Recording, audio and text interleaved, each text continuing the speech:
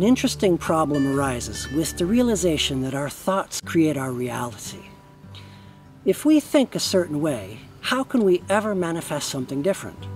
The trick, as with so many areas of life, is to take baby steps in changing the way we think. Now, it's said that a journey begins with a single step, and this is no less true than the journey of changing our thoughts. In the overwhelming outlook of changing the reality we experience, it can be frustrating to know what to do. But the good news is, it's easier than you think. First off, just the desire itself to manifest something new is a tentative baby step in exactly that direction. As you look at different tools, be they affirmations, afformations, TAT, EFT, etc., well, those explorations into how you might change your life seed the very changes you wish to impart. So much for worrying about how to get started. Just wanting to figure it out at all is already that very start. So subsequently, the more you think about how you might approach the issues, especially how to change the subconscious thoughts you think, you actually begin to whittle away at the old patterns and habits. As your conscious mind works through the idea of changing your thinking, you're actually changing your thinking. In the beginning, it's still a manual process, but given enough repetition, the new thinking will overwrite the old habits, and it will become automatic. You will have reprogrammed your subconscious. The potential gotcha here is that it's important to not get caught up in worrying about it. I recently heard the expression, worry is prayer for what you don't want. And wow, did that ever strike a chord. It's so true. Worry serves to energize exactly that which you don't want, because worry is simply thought that has been charged with negative emotion. So instead of fretting about change, just think about it. Worrying only serves to keep us focused on potential downfalls. It distracts us from our desires and our goals. It keeps us firmly aligned with limits. Now, if the first words out of your mouth tend to be, yeah, but, you've got an alignment problem. You're aligned with worry, doubt, and uncertainty. None of those will help you get to the finish line. Instead of worrying about how to change your thinking or how to manifest something, try just asking yourself what you should do. Yes, really. Why is it so easy to create what I want in life? That, friends, is an affirmation that will kick off an entire stream of consciousness and subconscious processing that, if you're paying attention later, will begin to reap the rewards of opportunity.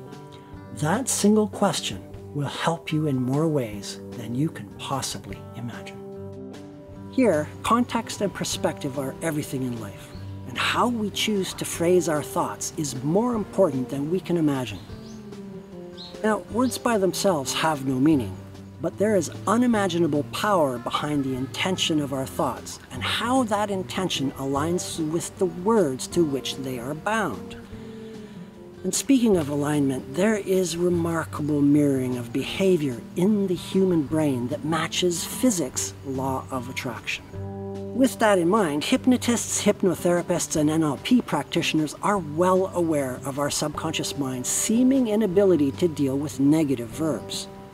This inability has a remarkable result. The weight would normally be attributed to the negative of the verb. It is placed, however, on the verb itself. The negation is entirely lost. So this changes the focus from don't want neighbors to want noisy neighbors, for example.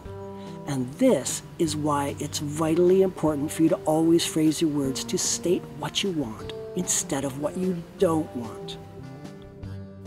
I worked as a technical writer, and using affirmative verbs is considered good style in that genre of writing. As such, it's easier for me to work in positive terms than for many others. Many people are used to ranting against or about things, focusing on their dislikes as unspoken contrast to their likes. And as the aforementioned hypnotherapists, etc. know well, the subconscious mind is extremely literal. When you strip away the negative part of the verb, leaving only the positive verb and action, the subconscious sees only that. The tacit, unspoken likes are simply not a part of the subconscious process. The conscious mind spoke, and the subconscious mind listened, selectively stripping out all of the negatives along the way. The law of attraction, amazingly enough, works in exactly the same way. Baby steps and positive phrasing. Practice those, and you'll be well on your way to getting the results you want. If you catch yourself drifting back into ranting, worry not. That's all a part of the process. Just correct yourself as you catch it happening and carry on. In due time... Are you again? In due time, you'll find that you no longer need to correct yourself. Living Intentionally offers energy healing and wellness coaching sessions. If you'd like to discuss your next steps for your wellness journey, click on the link to the website below and contact me. And if you like this video, tap that like button and subscribe. Leave a comment, let me know what you think. Much love. Namaste.